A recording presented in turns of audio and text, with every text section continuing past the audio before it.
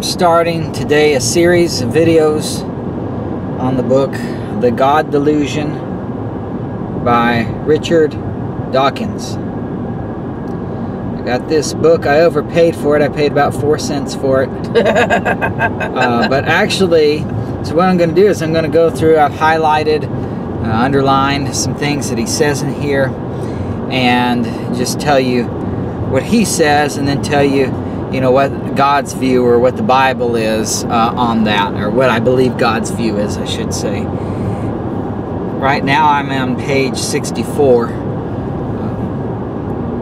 and what I think it's going to be very good, because what he's doing, my understanding, is he's debunking the God of Judaism, Christianity, and Islam.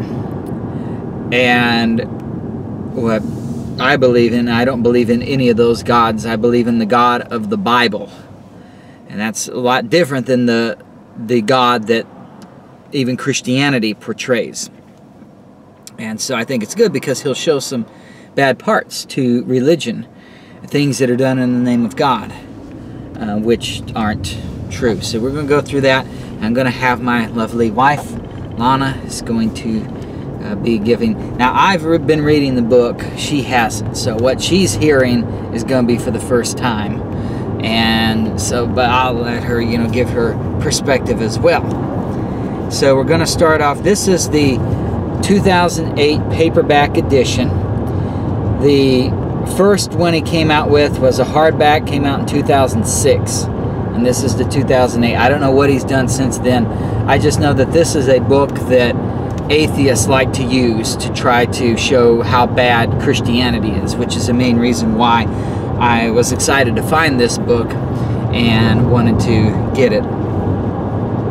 So the first thing he does in here is he does a preface to the 2008 edition, which is answering some concerns that have been brought up since the 2006 edition. And then he has a second preface, which is the original preface to the book. So we're going to start off with the, just go in the order he has, which is the 2008 preface. So that's the first thing we're going to do, preface to the paperback edition. Okay, one of the objections that he's given here by people of his original book, they say, quote, "You can't criticize religion without a detailed analysis of learned books of theology," end quote. And so he answers that. But I wanted to bring up that really this whole book isn't about, I mean, according to the title is The God Delusion. The God Delusion. And so he's not, in the title, or what he says, he's not debunking religion, which actually is what he does, is he goes against religion. But, so right there it shows you that the name of his book is incorrect. It should be The Religion Delusion. The fact that he says the God Delusion, but then his whole book is about criticizing religion, shows that he's starting with a bad premise as it begins with. Because his criticism of his book is, you can't criticize religion without a detailed analysis of learned books of theology. And really, what he should be doing, if he believes there is no God, is that he shouldn't be going against learned books of theology or against religion. He should be showing how the Bible is wrong and the God of the Bible is wrong. But so right away you can see that he's attacking the wrong thing. Because by attacking religion, religion is man's way to get to God. And the Bible is God's way for man to get to God. It's two completely different things. And by him attacking religion, what it's showing is that he is not going to do one iota against the God of the Bible. He will rather, and he even admits later on, we'll see, he goes against the Old Testament God. The God of Abraham is really what primarily this book is against. But the God of Abraham isn't the God of the Bible. It's the God of Abraham that religion has made him out to be. So right away it shows that it's not a book that you need to be scared of and saying, oh, you know, it's doing great harm to God, because he doesn't even attack the one true God, the God of the Bible. And then the next criticism he's given, quote, "You always attack the worst of religion and ignore the best," end quote. Again, it shows his attack is incorrect, that he attacks religion, and so he brings up bad things about religion without bringing up the good things. And the point is that if he was attacking the God of the Bible, and this is why he doesn't do it, is because if you had a true portrayal of the God of the Bible, there is no way, you cannot bring about the worst in God, because there is nothing bad about God. God is good. And there is no evil, there is no bad in him. So all he can do is attack what man says God is. He really can't attack God himself, because he will find no bad thing about God. God is love. God is good. Everything that's good in this world comes from God. There is no bad or evil in God.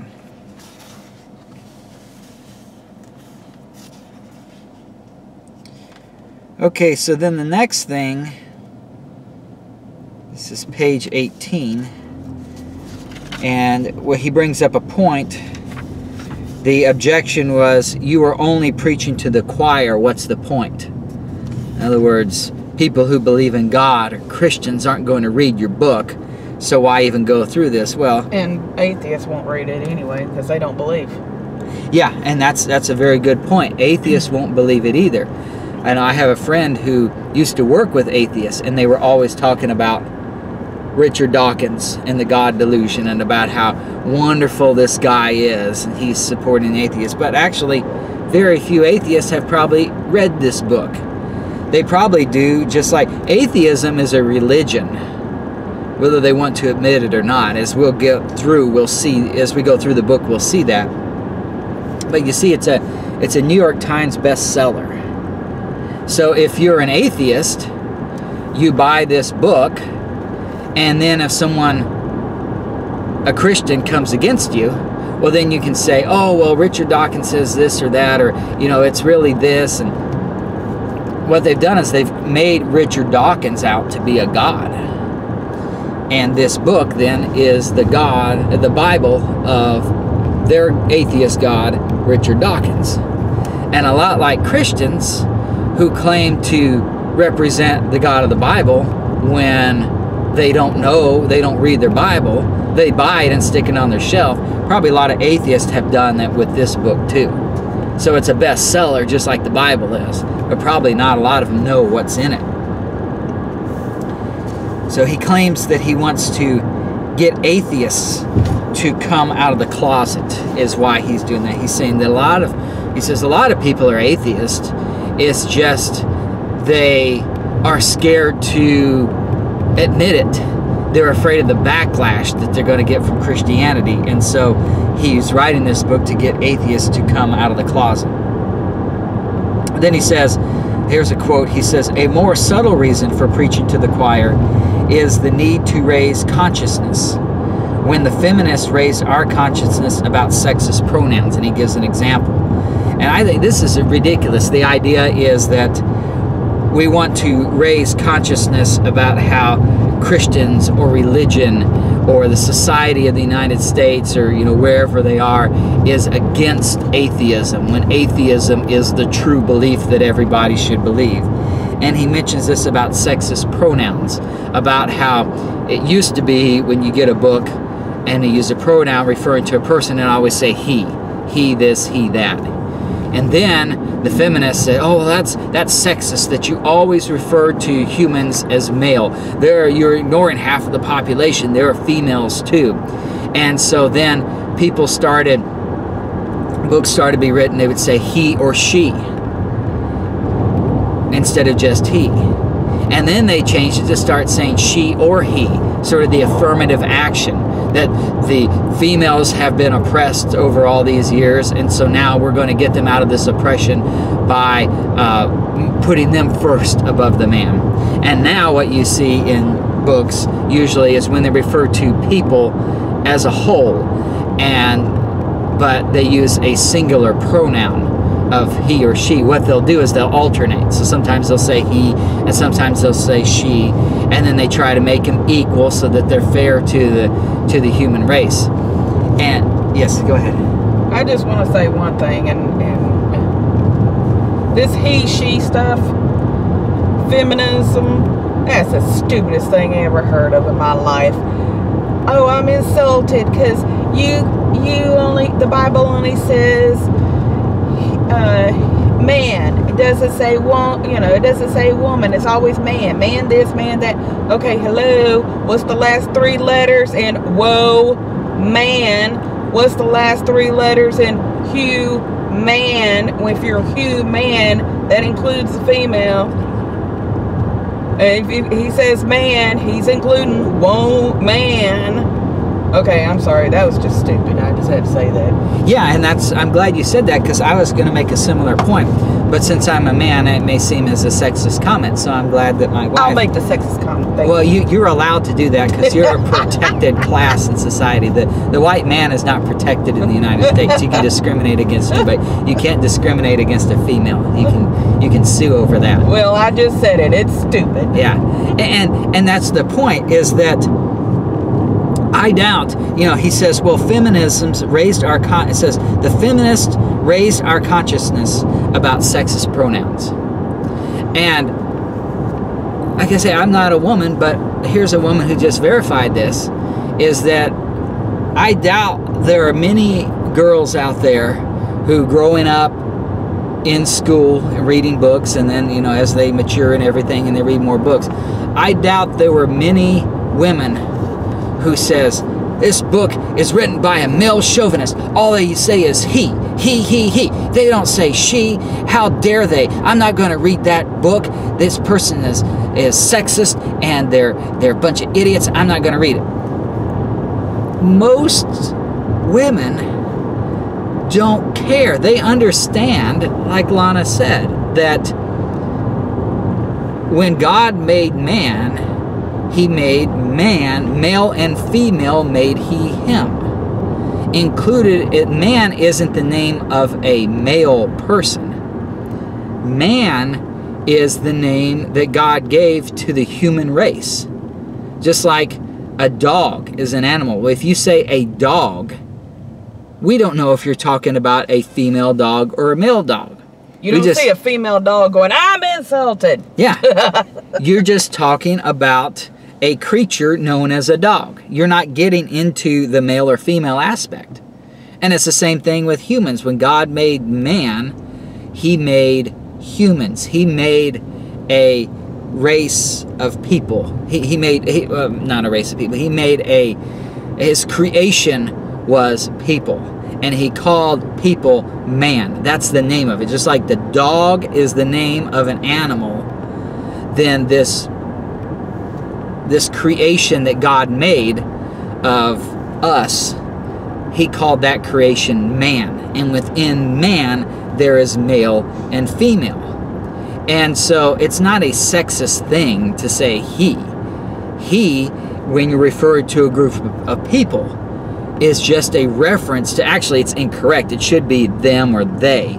But if you're going to use a singular pronoun to refer to a plural group of people, he is the correct one to use, because it's a reference to the man, that God made man, not male man, but man that is male or female.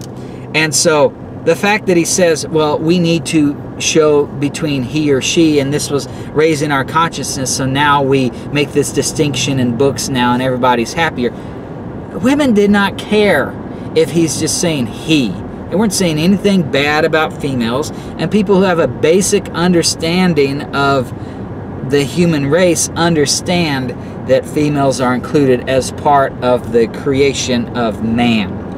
And also, I think my IQ is high enough, I'm intelligent enough, that I'm not offended if it says man. I know what man means, for people, people out there watching the video. I know what man means. It's not a guy, or it's a guy and a girl. That's what man means. It's like the human race. You know, we're together. I'm intelligent enough that I am not insulted. Apparently my IQ must be higher than those of a feminist. My consciousness has superseded theirs. Wow, go figure. And so he makes this point to show about raising the consciousness of females, and he's equating it to raising the consciousness of atheism, to say that a lot of us are atheists. It's just, it's not been put out there that it's okay to be an atheist. And so I'm writing this book to say it's okay to be an atheist. And it's a funny thing that he makes this parallel, because most people don't care, most women don't care that the he pronoun is used, because they understand, they're smarter than that. And that's the same thing with atheism, is that Romans 1 says, and I'll read it to you, Romans 1 verse 19, verse 19 says, because that which may be known of God is manifest in them, for God has showed it unto them. For the invisible things of him from the creation of the world are clearly seen, being understood by the things that are made, even his eternal power and Godhead, so that they are without excuse. So Richard Dawkins makes the argument that pretty much everybody is an atheist, but it's not been okay to be an atheist, so we need to let everybody know that it's okay. But the fact of the matter is according to God's word, which is true, is that everybody knows there is a God. He made the world, and there is a Godhead, and we should worship him. And so if he wants to raise consciousness, the consciousness isn't atheism. The consciousness is that there is a God, because everybody knows that the Bible is true, whether they want to admit it or not. It was the same thing with he and she. Women understood that it wasn't sexist to use the term he to refer to just a general group of humans. And similarly, humans understand, people understand that it is not the norm to believe that there is no God. The feminists make the argument that, oh, it's sexist, so now we change everything to equate to the feminist ideal. And that's what Richard Dawkins is trying to do here with his book, is that the innate within every person is the knowledge that there is a God, and that he created the world and he is worthy of worship. And what Richard Dawkins is trying to do, just like the feminist, is try to come up with a new ideology or a religion or a belief that there is no God, and have that replace what everybody knows, that there is a God. Okay, then the next thing, let's see, that he says, he comes up with the idea that atheists do not need to be polite and respectful of faith. In other words, if he writes this book and he's going against religion, well, you know, you shouldn't do that. You should tolerate others. You should be able to, you know, get along with everybody else and let people believe what they want to. And he says that, no, he doesn't have to be respectful to faith, because he says faith isn't something that is innate in someone. He says, quote, religious opinion is the one kind of parental opinion that by almost universal consent can be fastened upon children who are in truth too young to know what their opinion really is. There is no such thing as a Christian child, only a child of Christian parents, end quote. So basically what he's saying is he's going against what I just read in Romans 1, that everyone knows there is a God. He is saying that children are just a clean slate. They know nothing about God or Creator or anything like that. And what man does is he indoctrinates, the parents indoctrinate their children with false beliefs. And so Richard Dawkins, by promoting atheism, is trying to get people back to what's really true instead of following this mythical religious stuff. Well, isn't that what he's doing with, I don't know if he has children or not, but he's taken his child, which he just said is a clean slate, and indoctrinating his child to believe that there is no God. So exactly, and that's the point we're making, is that the Bible is true. God has given truths to children to know that there is a God. And what Richard Dawkins is doing is he's trying to brainwash people. So what he's accusing religion of doing and saying that he's trying to clear up this is the exact opposite, is the exact thing that he is doing. He's taking what people know about God and he's trying to brainwash them with the religion of atheism. All right, we'll continue here next time. Thanks for watching.